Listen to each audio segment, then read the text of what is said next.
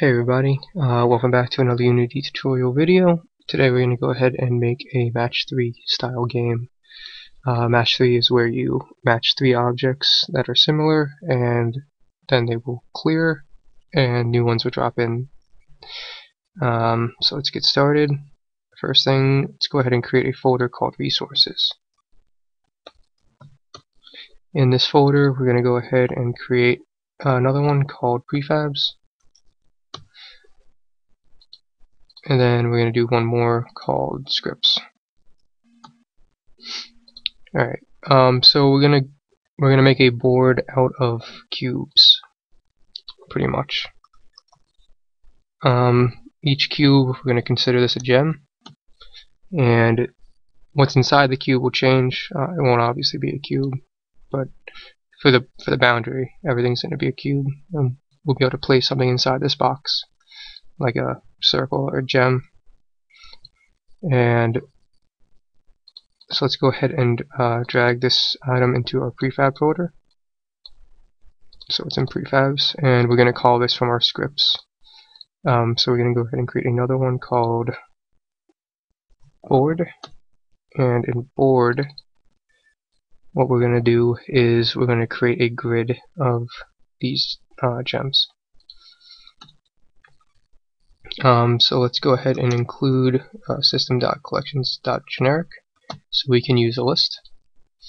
And it's going to be a public list of game objects for now. And we're going to call these gems.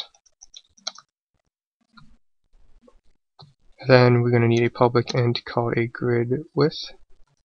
And this is going to be the width of our grid. And then another public int called grid height. And this is going to be the height of our grid. And we also need a public game object called gem prefab.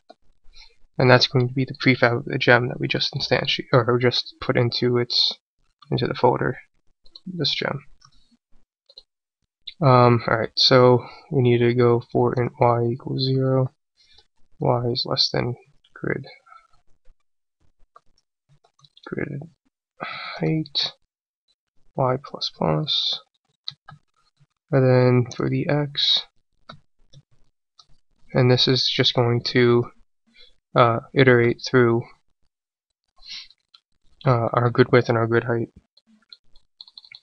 So it'll make pretty much an area of whatever we define it to be. Then we're going to make a new game object. We're going to instantiate it, and right now we're just going to put some dummy data in, which we're going to change in a little while. .0.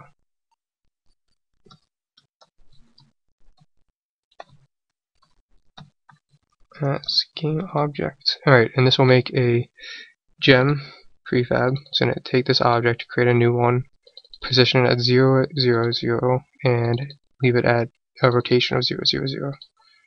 And then we're going to add this to our list of gems.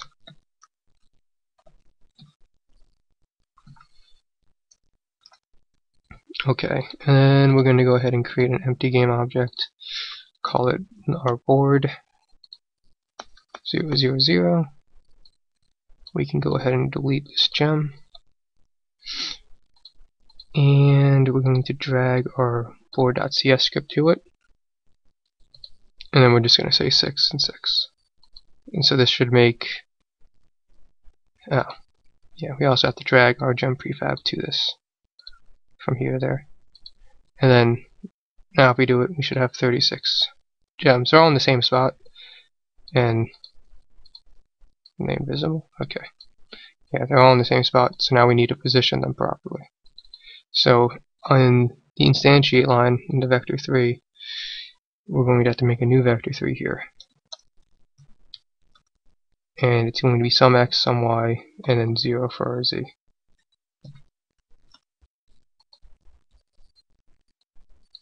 And now we have a grid of gems like that, but it's not really centered. As you can see, the center is like here-ish. So I'm going to do a couple more things. We're going to say g.transform.parent equals GameObject.transform, and so this will clean up our hierarchy pretty much, and it's just going to make them all a child of this. And so our idea is to position this somewhere like here, you know, depending on our width and our height. So if we go to 8 by 8,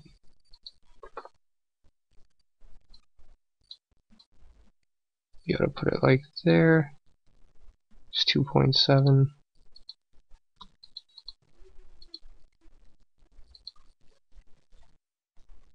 That's negative.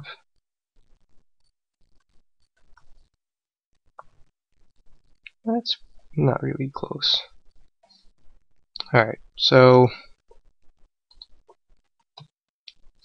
GameObject.transform.position equals new.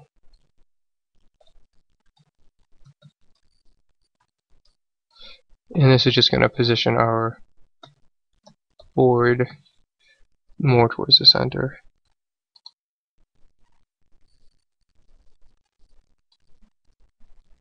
Uh, 0. No. 2.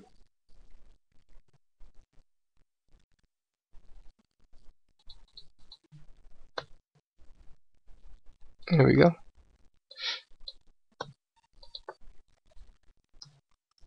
Alright, so we have our board and it's centered, and this board is made up of a bunch of squares.